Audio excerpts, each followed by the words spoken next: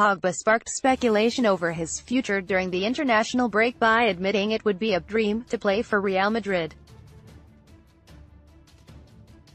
Manchester United boss Solskjaer reacted to the 26-year-old's comments by suggesting he would not be sold in the summer transfer window.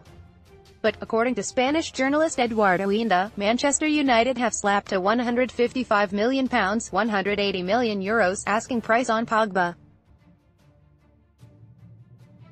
Speaking on Spanish television program El Chiringuito, Inda claimed Pogba is Real Madrid's second priority transfer target behind Liverpool star Sadio Mane.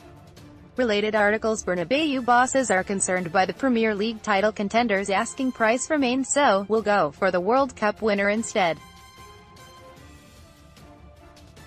Pogba is out of contract at Old Trafford at the end of the 2020-2021 season. He was expected to leave the club during the January transfer window after falling out of favor under Jose Mourinho. But Pogba has enjoyed a stunning return to form under Solskjaer, who replaced Mourinho in mid-December.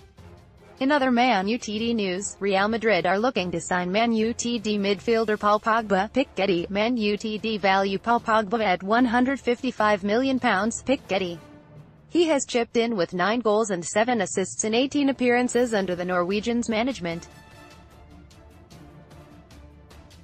Pogba was quizzed about his future while on international duty with France, and he said, "Like I've always said, Real Madrid is a dream for anyone.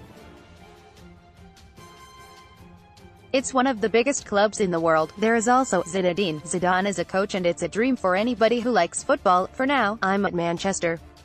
We don't know what the future holds. I'm at Manchester and I'm happy."